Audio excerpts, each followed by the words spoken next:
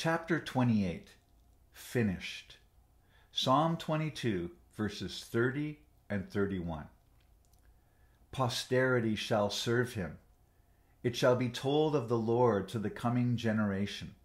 They shall come and proclaim his righteousness to a people yet unborn, that he has done it. The final two verses of our psalm need to be considered together as the climax of the entire prayer. They encompass not only the effect of the cross of Christ on your life and mine, but they speak to the entire world, past, present, and in the time to come. It's not an exaggeration to say these two verses are summary of the entire Bible and God's salvation for the world. In order to understand these verses and their centrality to the entire biblical message, we must first suspend our notion of time, or at least attempt that feat. Consider that on the cross, Jesus is carrying all the sins of all of history, past, present, and future. But also consider that he can see back into time, past and forward into eternity. The cross stands in the middle of all time. Or perhaps it would be better to call it the centerpiece of all time and for all time. With that in your mind and heart, consider these amazing truths from verses 30 and 31.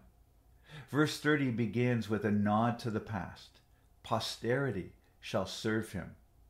The psalm has in mind all the people who had served God in ages past.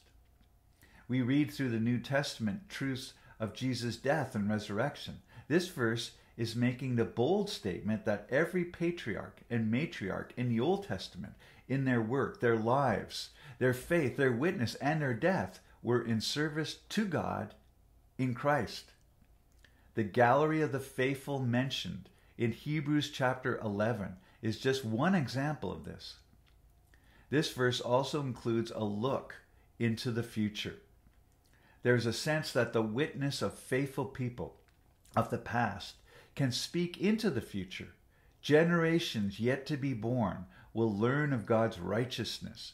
Thus, the gospel is and always will be eternal. It is truth from the past and truth for the future. And this is only possible because of Jesus on the cross gave his life for the past and the future. The gospel of Jesus is like the eternal presence of God, the great I am we encountered earlier. Hope has been building through the last few verses of Psalm 22. We have felt this along our pilgrimage.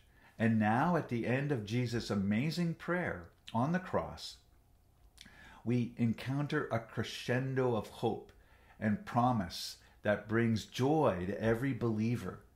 What began in the harsh darkness of rejection, mockery, torture is now concluding in the light of hope.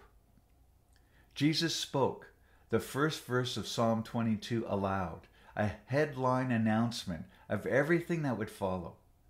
We saw this in the uncannily accurate descriptions of what was happening to our Lord, minute by minute.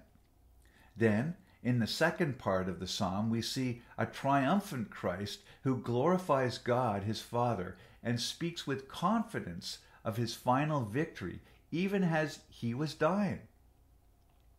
We know that Jesus intended the entire text of Psalm 22 as his prayer on the cross, because here, at the end of this psalm of agony, we come face to face with eternal deliverance.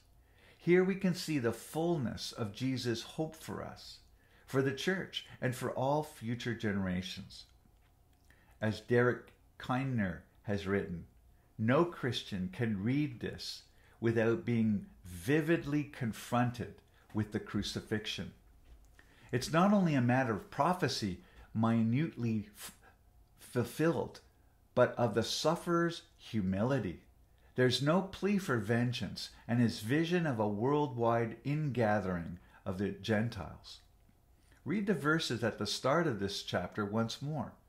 That he has done it reveals the final truth of Psalm 22. This phrase is a near exact echo of the final words of Jesus on the cross. It is finished. Can it be clearer? Jesus chose this psalm for his time on the cross, embodying it from the first cry of dereliction to the last statement of his final accomplishment. These final words present us with the prediction that the name and the fame of Jesus will be shared from one generation to another. It is a strong and positive message that, in an ultimate sense, the world has been set right. There's nothing more to be done, and that the focus of all future proclamations should be the gospel. That is, the perfect work and righteousness of Jesus Christ. Let's pray.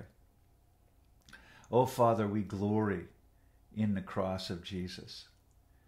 Through it, Lord, you have saved the world. Lord, we pray that we would be a people of faith. Lord, that there would be a worldwide revival.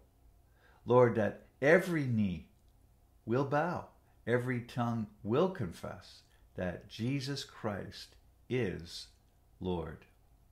Amen. Something for you to think about. How do the last two verses of Psalm 22 summarize the entire Bible?